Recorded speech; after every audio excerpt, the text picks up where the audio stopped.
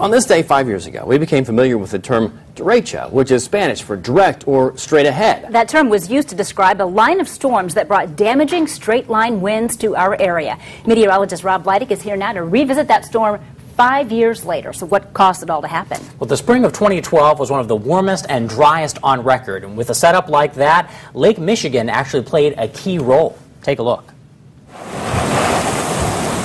First thing I thought was this is probably the worst thunderstorm I've ever seen. And I got blown off my porch about 6 feet into my yard. For many, June 29, 2012 is a day they'll never forget. And so it began as the remnants of a cluster of thunderstorms over northern Illinois early that morning, and was able to further develop and intensify along a stationary boundary that was right over our area. You may be surprised to know that Lake Michigan had an influence on intensifying these storms. The cooler air over lake waters rushed inland, or what is known as a lake breeze. That caused warm, unstable air to rapidly rise. On this particular day, the instability was extreme. Storms quickly strengthened and formed a line of intense winds in northwest Indiana by around 1:30 p.m. Racing southeast at speeds of 50 to even 65 miles per hour, the National Weather Service began to quickly issue warnings for winds. The velocity tools on radar began detecting widespread wind gusts of over 60 miles per hour. In Whitley County, there were 80 to 100-foot power line poles that were taken down from this storm. Around 2:50 that afternoon, Fort Wayne International Airport reported a 91-mile-per-hour wind gust. That's the equivalent of an EF1 tornado and the strongest wind gust reported throughout the entire duration of this storm.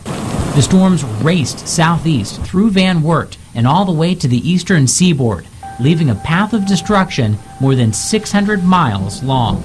The actual occurrence of a derecho is not necessarily that uncommon. For one so long-lived as this particular event was, is very unusual. That it could develop over the Midwest, carry through the Appalachian Mountains, and make it all the way to the eastern seaboard. Its ability to maintain itself was fascinating.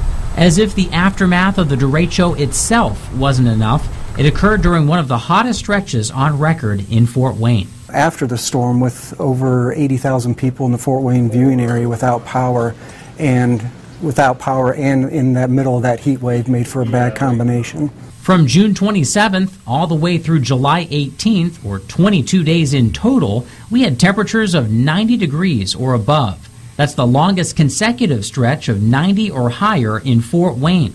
And that stretch included 4 days in a row of temperatures over 100.